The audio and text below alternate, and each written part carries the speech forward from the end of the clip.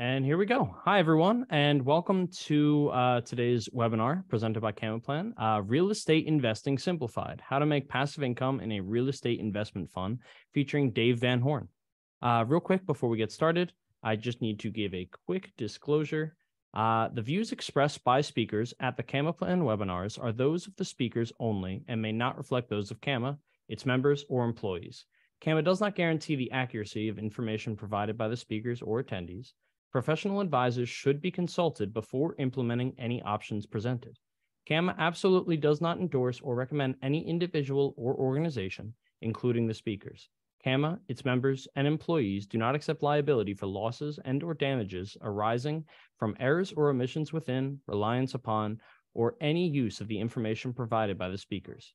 Individuals are strongly encouraged by CAMA to conduct their own due diligence before making any investment choices. CAMA does not act as, nor offer the services of, an investment advisor, CPA, realtor, or attorney. If tax, legal, accounting, investment, or other similar expert assistance is required, the services of a competent professional should be sought. Typically, Will, our client executive, is here, but he is out sick today, so I am Michael Duncan. I'm here.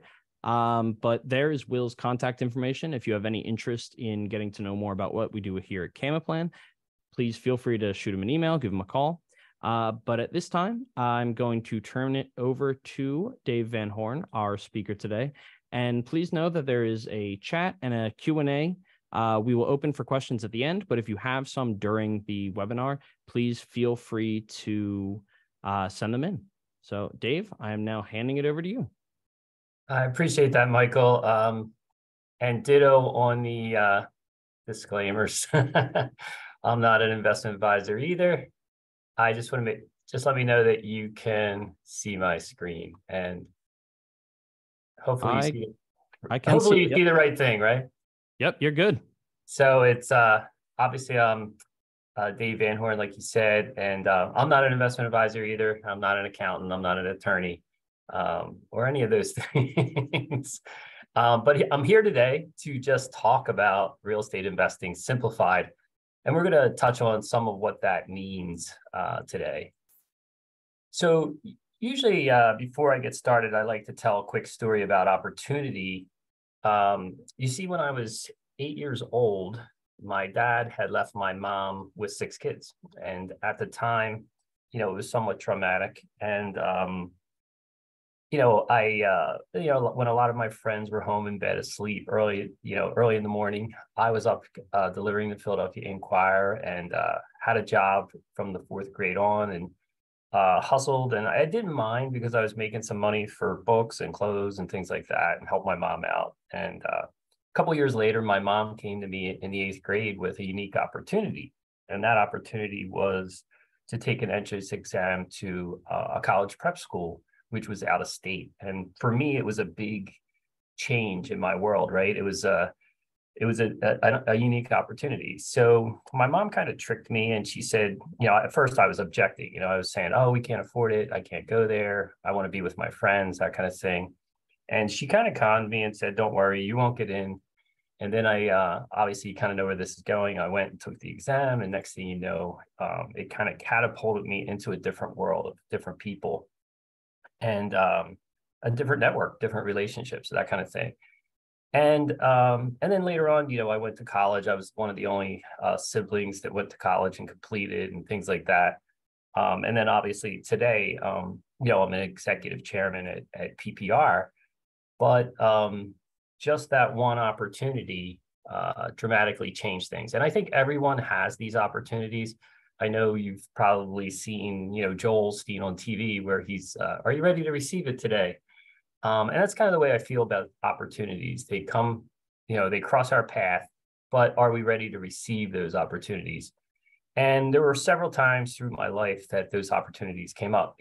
One was, I was a contractor after I got out of college, and then I became a realtor. Then I became an investor. I had the opportunity to get into the note business, and we're going to talk about some of that. And then later on, became CEO, and today, what today's conversation is more about how you can go from being an active investor to a passive investor. And I've kind of done that in a couple of areas of my life. So I've gone from being an active CEO to being executive chairman now, which is not as active a role as I've gotten older. And then the same way in my investing, how I've gone from being a very active investor who was always in accumulation mode to being in more of a passive function. So I'm going to touch on some of that. And then some of the normal things, I am married and have 2 grown sons and 4 grandkids and all that good stuff. And I am from the Philadelphia area and have a lot of hobbies that other people have as well, right? So nothing out of the ordinary there. So some of the things today, we're going to touch on how to make passive income in a real estate investment fund. And like I said, we're going to talk about how I transitioned from active to passive, what a diversified balanced private equity real estate fund actually is, what PPR Capital Management, my firm, invests in today, some of the advantages of passive real estate fund investing, and then ways to get started. So hopefully we don't go too long. I know it's lunchtime right now. So one of the things I always like to say is that we're all in the note business. And so what do I mean by that? A note is just a promise to pay, right? Like a promissory note. But I believe that the note business is happening all around us, right? There's student loan debt, medical debt, auto debt. What we invest in is typically mortgage debt, which is a note and a mortgage. So it's a note that has collateral. There's also credit card debt. And, in the United States in particular, there's all kinds of debt, trillions and trillions of dollars of debt. And one of the things I like to point out to people is that a lot of us aren't really participating in it, right? It's just like happening all around us. But even for those of you attending today, if you were in the room that you're in and you looked around, just about everything you can see has been financed on some level, whether it's the building, the furniture, your clothing, everything has been, business loans or whatever type of loans. There's been all kinds of financing going on around just about everything in the world, even land, right? So I like to say we're all in the note business. Now, how active a participant you are is a different story. But it's just, I think what attracted me first about the note business when I personally started was we found a way where we could buy notes at a discount with a high yield with collateral. So that was very appealing to us in the beginning. So most of my life, I was always this active investor. I was always a hands-on guy. And I was always in accumulation mode, just constantly accumulate more assets, buy more real estate, do all these, have more notes, buy more notes, have more investments. And I was always in this accumulation mode. But one of the things I was telling my actually 17-year-old grandson recently is that there's one goal in life, and that's to get as much passive income as fast as possible and to have as much tax advantage as you can. And here we are on a CAMA call, which if you think about it, if you can have money that's tax deferred or tax-free, that's the best kind of money, right? So here's a picture of when I was an active investor. And I know you may be chuckling and going, this is a very nice backyard of a property. This is actually one of my old properties after a clean out of the tenant moving out, all the stuff being in the backyard. And to give you a color, I started out in real estate. Like I said, I was a realtor for over 35 years. I was a contractor. I started accumulating properties, and outside Philadelphia, I had gotten up to 40 places at one point, right? Which is pretty significant. And then I was also a property manager at a RE/MAX. So I managed units for other real estate investors. And what I quickly found was, I was always dealing with landlord-tenant issues. I was always going to court. I was in court weekly. So I don't know if anybody on this call is going to court weekly. You could relate to what my activities were. And I was also doing a lot of inspections, right? So it was very active business. And then even years later, I had a property management firm for 20 plus years. I was actually a real estate investor since 1989. 1989 was my first property. So long time, 30 something years. And I still am today, but in a different way. And I'm going to talk about some of that. But so I was a very active guy. And even with a property management firm, they were never calling me to wish me a happy birthday or anything. It was always something more traumatic or cost me money or that kind of thing. So there's a big difference between being active in real estate and passive in real estate. And I know the IRS likes to say that, oh, real estate investing is passive, but is it really? You probably already know that answer. It's not, right? So when you're standing in line at Home Depot to get supplies for your rental property, that's not really passive in my mind. So, but one of the things when I'm working with, different investors, a lot of times that's one of my first questions is, what kind of investor are you?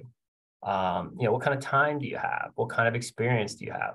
What's your, how much available energy can you put into this? How much capital do you have? So that kind of dictates some of the things you can do as a real estate investor. Personally, today, I am more of a K1 investor. And you may be thinking, why, right? I guess it was about a year and a half, 2 years ago that I sold off my last 14 properties. And believe it or not, I did a lot of that for my wife and my family. So as I've gotten older, I was like, it was less about all the money and all the cash flow and all the write-offs and things.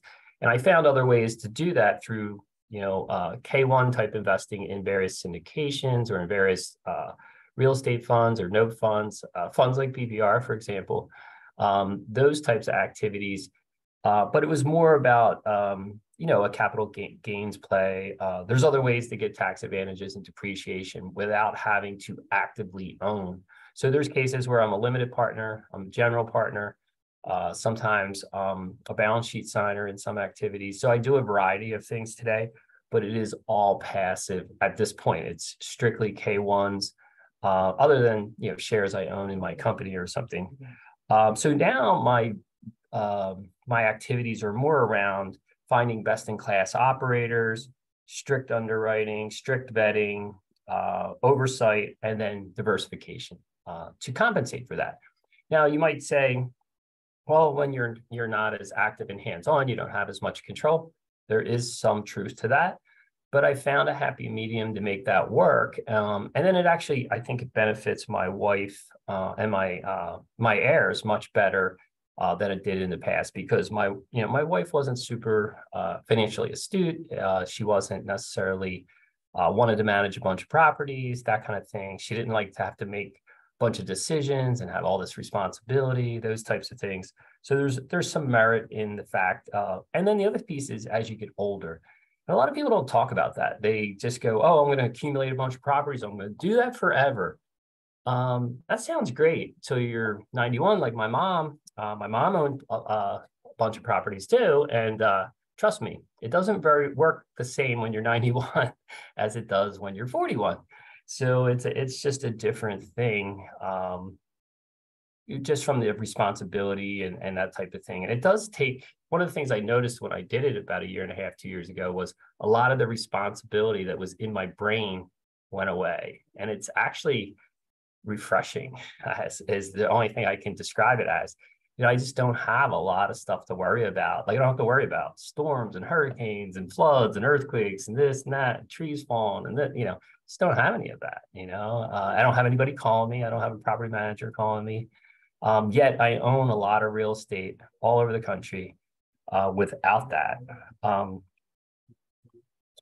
So the other thing is leverage. I did want to touch on this because, I've had some high-level coaching over the years, and one of my best coaches used to ask me this question periodically, and he would say, Dave, what is the one thing that you can leverage in the next 6 to 12 months that will catapult you in your business or personal life? And it could be in your investing as well, right? What's that one thing that you can leverage? So there were many things over the years that I was able to leverage. In the beginning, I didn't have much capital. I was a contractor. I was handy. I was a realtor. I had the MLS, but I didn't have capital. And initially, I started using credit cards to help me invest in properties. And then later on, used private money and hard money and those types of things. And then institutional bank money as well. So leverage was very critical to me expanding my portfolio and to growing my investments. And then I built up a lot of equity in my properties, and then I became a lender. I was a hard money lender for a while, so I lent money out. But there's various things we can leverage. And I know even at PPR, we leverage JV partners, we leverage consultants, we leverage technology, we leverage capital, obviously, because PPR raises quite a bit of capital. So there's a lot of things that you can leverage. And I just want to point that out, that the way that we utilize leverage could change the way that you invest, that you could be more efficient. So hopefully some of that makes sense. I know personally, for me, even in our company, I mentioned how I went to a K1 world and, invest in syndications and various funds and sold off the properties and things. But even on the corporate side, we kind of went from being an asset management company strictly, actively managing a lot of notes, to being more passive and actually bringing a best-in-class asset management firm to manage the bulk of our portfolio today. So what we were able to do was focus more on our unique ability. And that's something I've been able to do personally as well. By doing that, it's like, what do I know best? I know from a personal point of view, my passive investing strategy is quite simple. It's really short-term, midterm, long-term, tax advantage, non-tax advantage. And I like to invest in things that I know about, which tend to be lending related, real estate related, things that I've had a license in before. I've had a real estate license, insurance license, I'd owned a title company. Those types of, that background has helped me in my investing.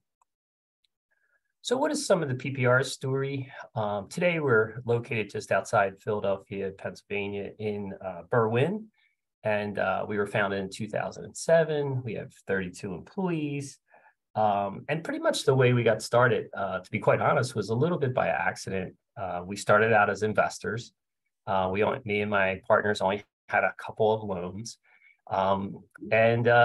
We tested the model. It worked out. We used some of our own capital in the beginning and made sure things worked. And then we went out to friends and family at first and raised a little bit of money. And then as it continued to progress, we went out and raised more and more capital. And then one thing led to another, and the business kind of took off from there. But we went from being, the irony is, I went from being an investor to being a very active CEO for about the last 15 and a half years, up until recently, when I did hire a gentleman named Steve Meyer as our new CEO. So even on a personal level, I've gone into a more passive mode as I've gotten older, mainly through succession planning, being proactive.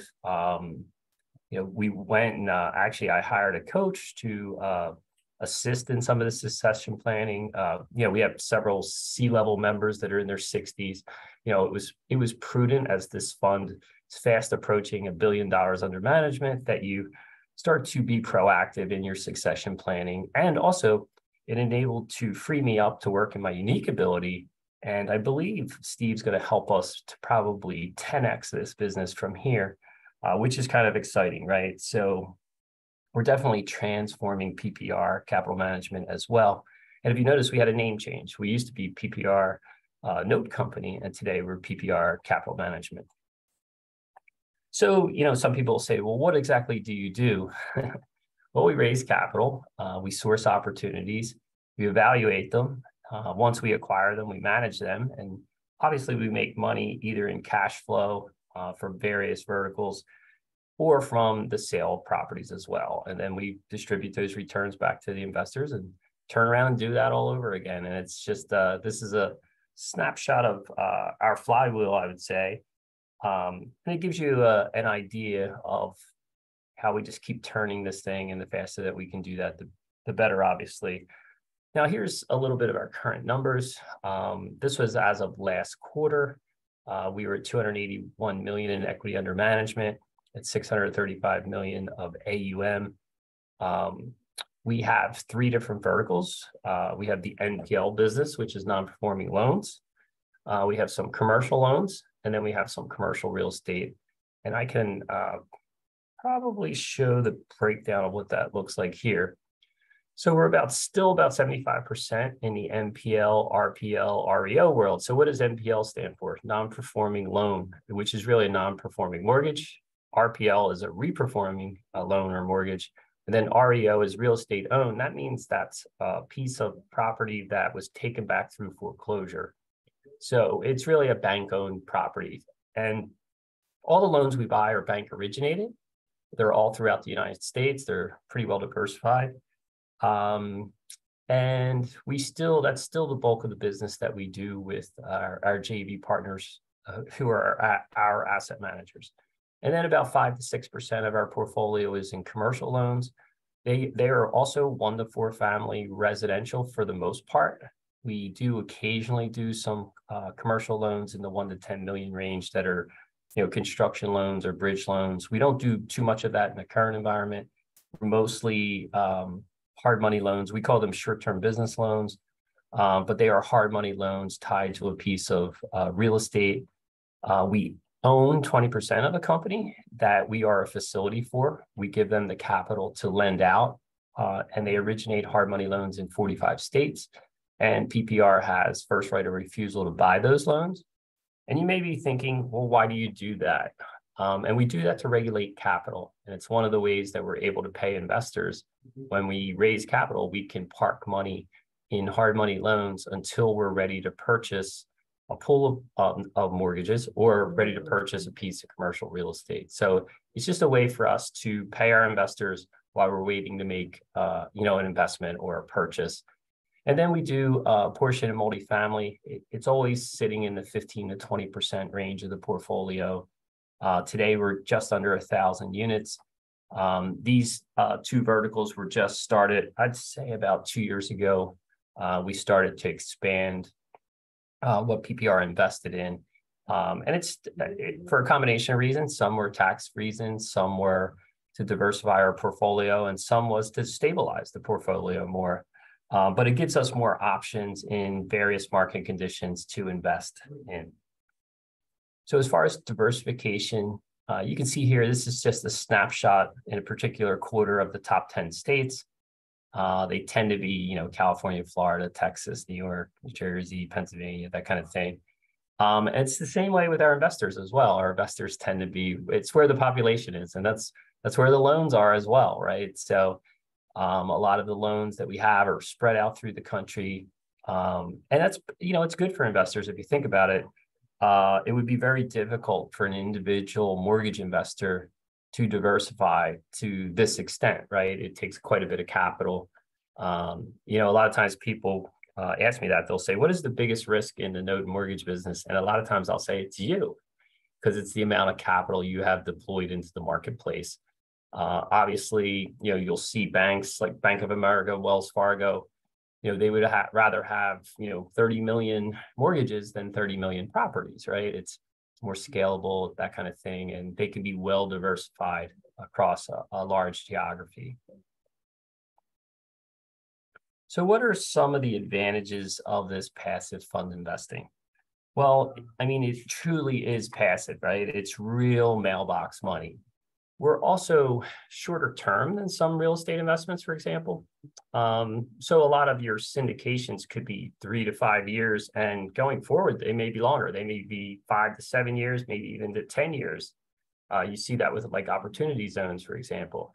So, real estate's really not liquid, but in the note and mortgage business, it is very liquid. So we have like lines of credit. We can put loans on the lines of credit and recapitalize. We also do securitizations. We can put loans inside a securitization to recapitalize. We have a trade desk in New York. We can sell loans through the trade desk. So we're much more liquid than a typical REIT or real estate fund would be. They don't necessarily have the type of liquidity that we have. And then we do get cash flow from a variety of sources. There's probably a good half a dozen or so ways that we generate cash flows, as well as liquidating assets where that's more of a capital gain type activity. But we do have a lot of liquidity. We can raise capital very quickly. We can put various assets on lines of credit and recapitalize. So it's shorter term, more liquid. You also have limited liability when you invest in a note and mortgage fund. There's privacy, anonymity. You're really limited to your investment that is at risk. And you may go, well, big deal. What's so great about that? Well, if you bought a note and mortgage and you did something that violated a regulatory thing, for example, say you violated fair debt collection laws or something, you could theoretically be sued for more than your investment. You could be sued for hundreds of thousands of dollars, and you might have only paid $50,000 for your loan, right? So there's a lot more liability there. And there is in hard real estate too. There's probably more liability in there than there is in investing in, say, a syndication or a fund, right? So your liability is limited, you have privacy. And like I said, you're definitely diversified. It's also more scalable, definitely more passive. You get the advantage of professional management and experience, things like that. You also have this pooled buying power that you really don't have as an individual investor. So a lot of times you can get better sourcing, better resources, just like PPR, right? We have a trade desk, right? The average investor does not have access to a trade desk, right? They just don't have that, right? So, and that's a lot of that's coming from scale. So it's very valuable that you're able to do some of these things. So there's definitely a lot of advantages to being in a passive fund. I think there's a place for pretty much everyone's portfolio to be in, especially if you want some alternative investments and you want to be in something that's, well diversified, falls in that time frame of our funds are typically 1 to 3 year. So if you're looking for an investment vehicle like that, that's well diversified, that's real estate backed, there's probably some merit to people having a portion of their portfolio with us, that type of thing, or this type of fund. So some of our current offerings right now, we actually have 2 different funds, and I'll explain why. One is the Reliant Income Fund, and then one is the Freedom Fund. And the Freedom Fund is it's a sidecar fund. It's like it's running in conjunction with the other fund offering. And what it is it's structured differently to avoid UBIT, which is probably extremely valuable to somebody coming from a qualified plan or from a self-directed IRA account, for example. So UBIT can be a pretty expensive tax that could be incurred even in a qualified plan. And it's usually because the investment vehicle is using leverage or something like that. It's a true business that you're investing in. You could experience UBIT, and by being in PPR Freedom Fund, you're avoiding UBIT, and it's done through structure. It's more of a debt structure that doesn't use any leverage, and that's why it's able to do that. But as far as the Reliant Income Fund, it has 2 main options. One is 10% for 1 year, and it has a 12% option for 3 years. Both funds allow you to compound as well. You have a choice. You can receive payments ACH'd monthly. Some people like that. They like the cash flow. Maybe you're in retirement. You like to have that monthly cash flow come in like clockwork. We're in our 16th year. We have a pretty long track record of doing that. And then the other one is the compounding option. So for example, if someone were to compound in the 12% fund, it actually shakes out to be about 14.47 is your return if you compound your returns inside that fund for the 3-year term. It is a $50,000 investment minimum in both funds. And the compounding option is a pretty good option if you think about this compared to owning hard real estate, for example, is a good analysis, right?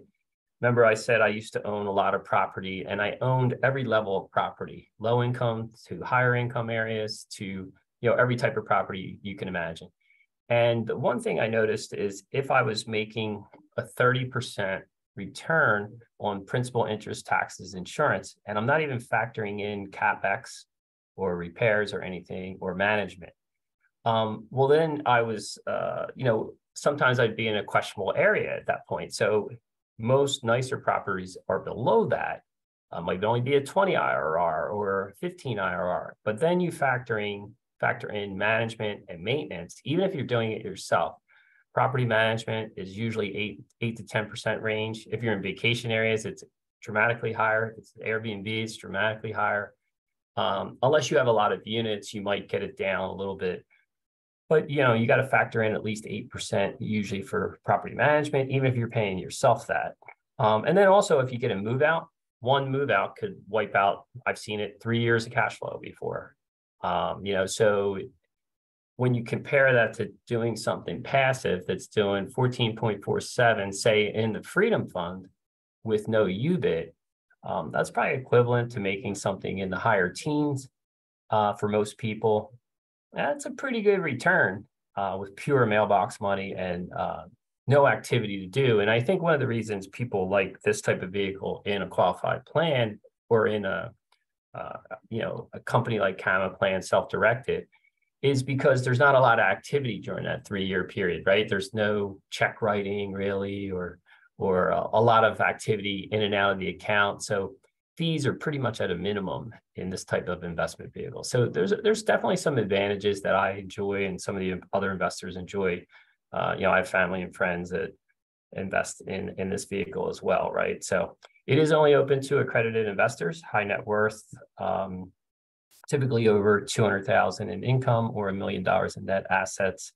As of this webinar, it's could potentially change. You never know. So probably the easiest way for folks to learn more or to get started can easily go to PPR Capital Management, MGMT though. That's how it's spelled on the URL, PPRcapitalMGMT.com/invest or /schedule if you want to talk to one of our investor relations representatives to learn more. Some people like to go to website and just get started. Some people want to discuss some things or answer some questions, and I'm more than happy to do some of that now. Michael, I don't know if you're still on, and maybe we could open it up to a few questions. You might have some in the chat. I don't know. Yes, actually, I am still here, and we do have a couple of questions in the chat. Real quick, one that I'm hoping is a simpler one. Is this a K1 situation or 1099? It is a K1. So anyone investing in PPR, usually it's like an ordinary income. It is possible to have some interest income in a fund, but most of the time it's ordinary income and it's a K1. There we go. Hopefully that answered your question, Bob. And then we have another one.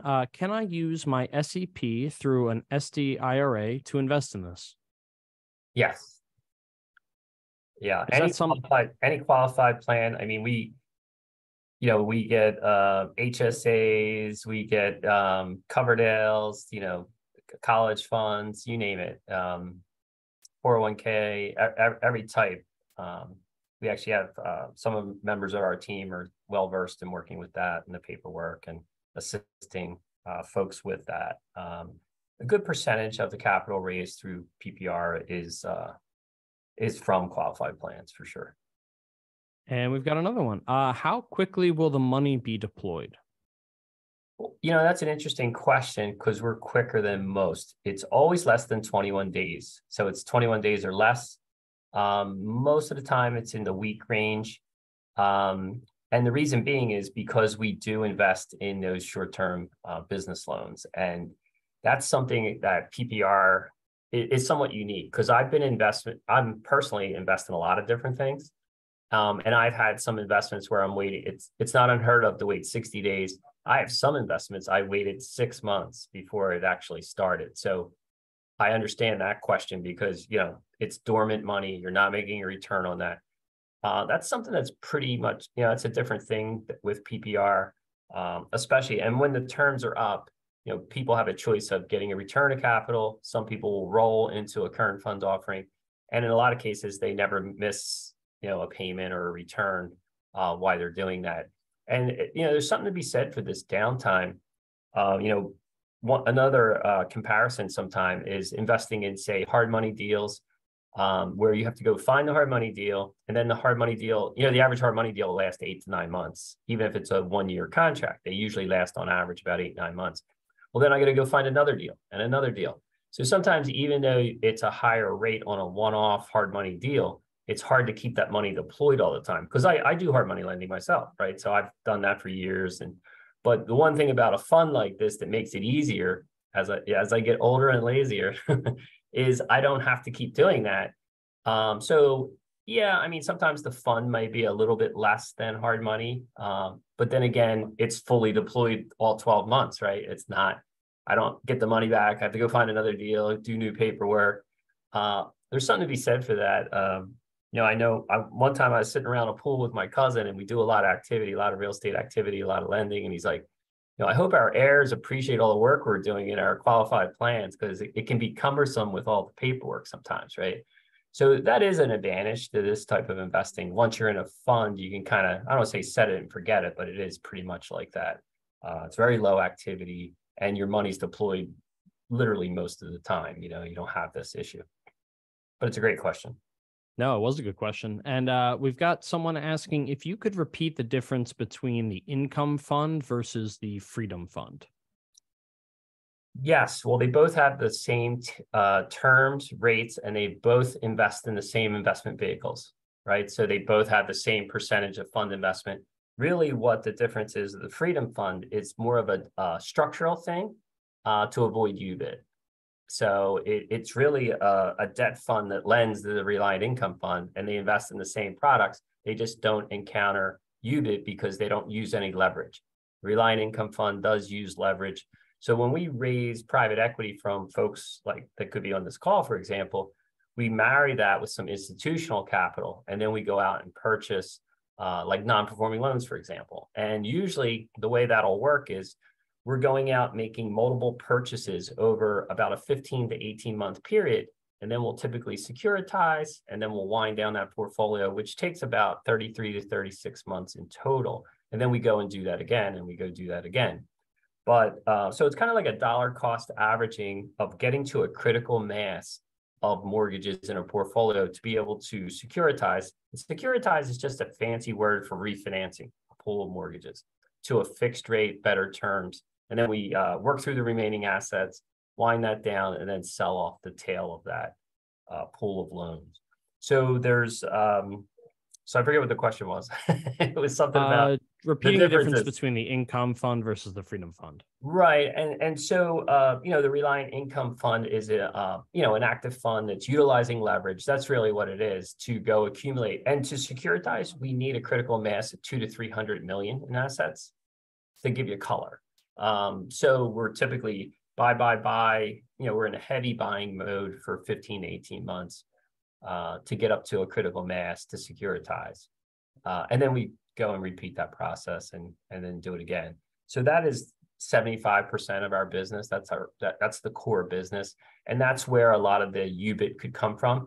And even on the commercial note side, that 5 to 6% of our portfolio that we use to regulate capital, there is times where we're using leverage there, where we put those loans on a line of credit, that kind of thing. So anytime a fund is utilizing leverage to make any kind of revenue, you could experience some form of UBIT that could be passed through to the investors, and it could be significant. The highest tax for UBIT, I believe, is as high as 37%, right? I believe it's the top rate. So I'm not an accountant. I'm sure you can check with one, but if you're investing in a qualified plan, you will absolutely want to avoid UBIT. I know I do that myself. If there's UBIT involved, I usually avoid it. I'll use regular money for that investment. We really didn't talk about that. That is something when I was mentioning my strategy, I do align my investments with the type of money I have or where my money's coming from, for example. Like I would never borrow short-term money and put it in a long-term investment, which sounds probably obvious. But I also put, what would you say? I'll put my qualified money into a lot of things that don't have tax advantages sometimes.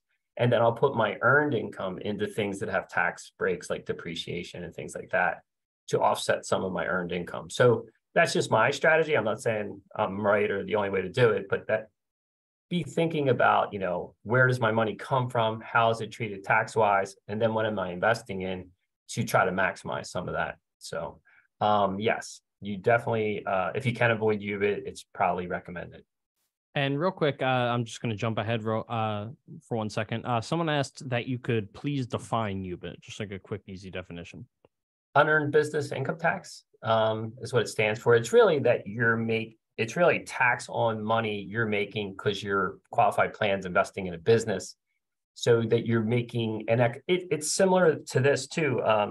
If you bought say you bought a rental property in your IRA account, for example, and I were to use a non-recourse loan to do that, I could experience UBIT on the loan portion of that investment. So say I put up, I'll make simple numbers, $25,000 of IRA money with, or no, it's probably, the non-recourse loan is probably what, 60 LTV. It's a safer type of loan because it's non-recourse. So let's say I put up $40,000 and the loan is $60,000 and it's a non-recourse loan, and I buy the property in my IRA. And then I sell the $100,000 property, I don't know, 5 years later for $150,000. Well, that gain, same percentage of that gain could experience UBIT for the part that was utilizing leverage. Well, it's similar in our world. If our business is using leverage to generate returns, that UBIT could be passed through to investors on their K1s. But by us having a freedom fund that's structured differently, that doesn't use leverage, you avoid the UBIT. So hopefully that makes sense. No, it made sense to me. And if it made sense to me, it probably made sense to everyone. But we have another question. Any non-accredited investor options or sophisticated investor options? That's a good question. Years ago, we used to sell notes, and we used to have warranties, and we used to back our notes, and you could sell a note to anyone. You didn't have to be accredited to purchase a note. Today, we don't, because of our size and that we have a trade desk, and we kind of outgrew that. But there are still places to do that for the unaccredited, because I have relatives and family and friends that are unaccredited that look for this type of vehicle. And there are some funds that have a Reg A option. PPR currently doesn't, but there are some funds out there that have a Reg A option that allows for unaccredited. Sometimes the minimum investment's much lower. It could be $100 or $1,000, even that low, to invest in some form of notes. But there are different companies that do that. Some are hard money companies, some are different types of note funds that allow for unaccredited. Currently, we don't. We have looked at that. It's a big endeavor because of the complexity and the expense. But we also are looking at some point, maybe in the future, where we have direct investment too for our investors. So today we don't. We're just open to the accredited, unfortunately. But there are ways to invest in the note space for the unaccredited. It's just through other companies that have that available. Yeah. Absolutely. Another question. How have interest rates affected your investments? Well, everything costs more, right? So no, it's funny. It's changed some of our strategies. Like, one of the things, we do have a full-time CIO who is an economist, market watch forecaster. So we get economic updates regularly. We have an investment thesis for the year and for the quarter. We also have an investment committee. So it's not a case where Dave Van Horn raises money and can go buy whatever I want or anything. But a lot of the strategies have shifted in the current environment from what it was, say, a year ago or 2 years ago. When we were in this up real estate market, rates were still very low. Really, it dramatically impacts the cost of capital. But for us, it also brings in a lot of opportunities for us, because we have a lot of private equity, and you're going to see a lot of fallout. Not a lot, but you're going to see some fallout, especially on the commercial real estate side with multifamily, office space, things like that, some retail. There's already predictions on mall space, for example. There's 750 malls in the US, and they're expecting it to drop to 150. So you're going to see some disruption in office space and things like that, where there's going to be some unique opportunities. Today, we're mostly in multifamily, and currently we're focusing more on affordable housing because it's shorter term. They're shorter term developments. So we're a little more defensive in this environment, more in shorter term investments, that kind of thing. And there are various hedges in our business for when interest rates go up. One of them, for example, is mortgage servicing rights. Like, we can invest in mortgage servicing rights, and they go up in value when interest rates go up. So there's a lot of flexibility in our business when rates go up. One thing that's unique, I guess about a year and a half ago, hard money loans, we would lose a point. So you know how we pay out investors a 10 or 12% return? Well, it's much better to lose a point than it is to pay out 10 or 12. right? Think about that. That's a lot of cash drag while we're waiting to make a purchase. But today we're actually making money and hard money because the rates have gone up. So in an area where we used to lose a point or two, we actually make money now. We're actually making a point or two because the rates have increased. So there's advantages and disadvantages when the markets change like this. But really, it's just adjusting. You have to adjust you have to pivot, and you have to adjust your strategy and your tactics. We're pretty experienced at that. I mean, we started in 2007 in an up market. We went through the biggest real estate crash ever. We are heavily in residential, right? So we experienced a lot of that. Then we had COVID. We never missed a payment, never not paid upon maturity. We haven't really missed a beat the entire time. It doesn't mean we weren't impacted. COVID, for example, we had to start to work remote, for example, and we did that. But the government really wasn't set up to work remote, right? A lot of the courthouses were closed, and that impacted us pretty dramatically during COVID. Now we weathered that pretty well, actually, but it did impact us, and we had to shift some gears around and shift some revenue strategies. But the good news is we have those vehicles to do that. So you are correct. In a higher interest rate environment, it does impact the returns and some of the investments, that kind of thing. So we just have to adjust based on what's going on in the marketplace at that time. And what might be the last question is this any different from traditional REITs? Yes. So a real estate investment trust is, well, they have a lot of rules around a REIT. For example, they have to distribute a lot of their income, whether they want to or not, for example, right? And a lot of them are publicly traded. There are private REITs, though. And a lot of times they have a lot more restrictions. We have looked at that structure before. We, thought about, should we become a REIT? Do we go public someday? These are all great questions as you grow. For us, with the amount of requirements and restrictions, it doesn't make sense for us. And if you see, a lot of real estate REITs have been struggling lately, because if you think about a lot of the office space is REITs, right? Which was always traditionally one of the safest buckets ever. And you're seeing today that that's not the case, right? Because we're not using as much office space. There's an abundance of office space right now. It's not easy to convert office space. So a lot of those REITs that are in retail or office space are struggling right now. I mean, malls are trading at 40 cents on the dollar, right? So it's going to be difficult to repurpose all of that. And it's not really easy to repurpose some of that space into, say, multifamily. Like, I was in construction for 22 years, right? It's not easy to take an office building and make it an apartment. That's an expensive endeavor, because there's just not the infrastructures there to do that easily. So you'd have to have some pretty interesting things going on to make that pencil out and work. Yeah. So you're going to see some of the REITs are going to be struggling. I know there's some in the Philadelphia area. One is my landlord that owns 200 and something office buildings, right? And there's some vacant space in these buildings. So yeah, it is going to be an interesting time, but I think that's what creates opportunities for folks too. So I think we're going to see some shakedown, some available opportunities, especially in multifamily, where people had bridge financing that's resetting. So there's going to be a lot of opportunity for a capital managed firm like PPR. So it's going to be interesting going forward, especially in the next 6 to 18 months. I think you're going to see some really good opportunities for us. Yeah. Awesome. Well, Dave, it seems that has wrapped up the Q&A portion. So I would just like to thank you on behalf of Camel Plan and on behalf of the listeners for taking your time to talk through all of this with us. I know personally I learned a lot. It sounds like the viewers were very interested, had a lot of questions, and probably learned a lot as well. So thank you so much. My pleasure, Michael. Have a great day. You do the same.